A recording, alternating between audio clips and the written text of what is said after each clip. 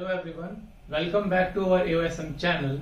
So today I'm going to tell you some exercise which might be helpful for your tennis elbow.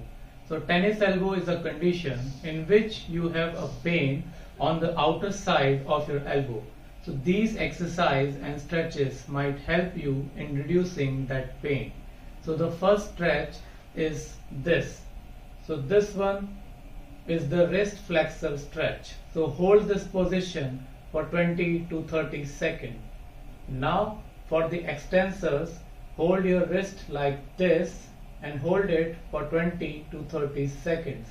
Try to do at least 3 to 5 repetitions of these stretches.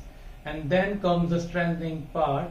For strengthening, you can use a dumbbell, preferably a lighter one. So I am using a 1 kg dumbbell here. So first one is wrist curls. So you move your wrist in upward direction like this. Make sure your forearm is stabilized and you're moving your wrist only. Try to do 15 to 20 reps of these. Then for the wrist extensors, you grab your dumbbell like this, forearm in this position, and then you move your wrist up. Try to do at least 15 to 20 reps.